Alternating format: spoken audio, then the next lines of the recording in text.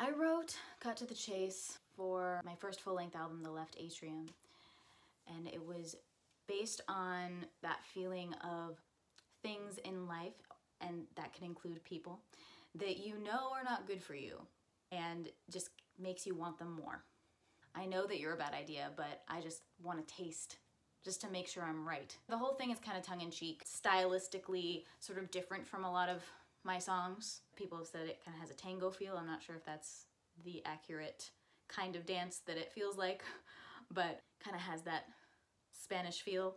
That was inspired by some music that I was listening to at the time in ways that were involved with what the song was about.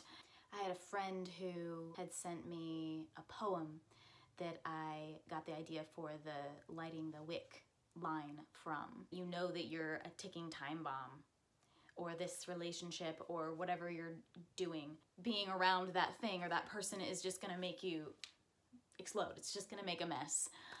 But you want it. Like, go ahead and light that wick. Like telling that person or that thing that it's kind of worth it. Maybe not the most healthy way, but I think a lot of people can relate to that feeling for sure. And you're always kind of hoping that you're wrong.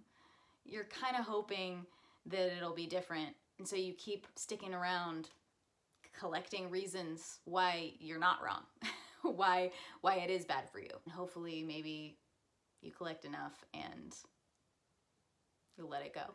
It was a way for me to deal with something that was kind of a painful situation that I knew I was keeping myself in a lighthearted way. Like, you know what?